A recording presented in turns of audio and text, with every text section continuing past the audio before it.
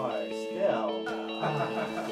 Pediatrics always interested me because I wanted to do something that not only was interesting, but that I could have fun doing. You can still play with toys and get down to a child's level, and we dress up in costumes during Halloween, and so it's not just taking care of the patient from an intellectual standpoint, but it's really trying to keep them comfortable, and that's something that really interested me. There's no heart there.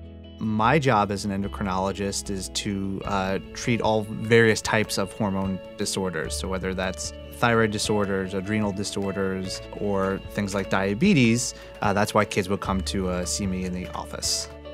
The treatment for diabetes now is much different than it was even 10 or 20 years ago. And kids are really able to do pretty much what they were doing prior to their diagnosis.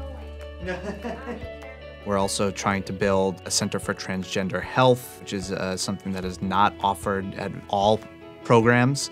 I had a patient who came to me who was not able to seek care anywhere else and asked, would I treat her? And I was honest with them and said, I've never done this before, but sure, I'd be willing to treat you.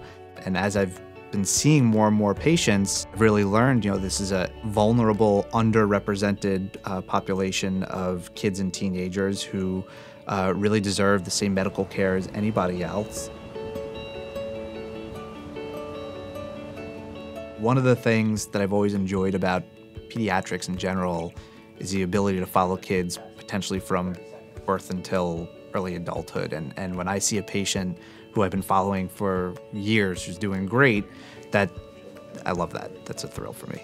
I just want patients to know that both as a division and as their doctor, I'm there for them, and if they have even the smallest concern about their child, they can reach out to me.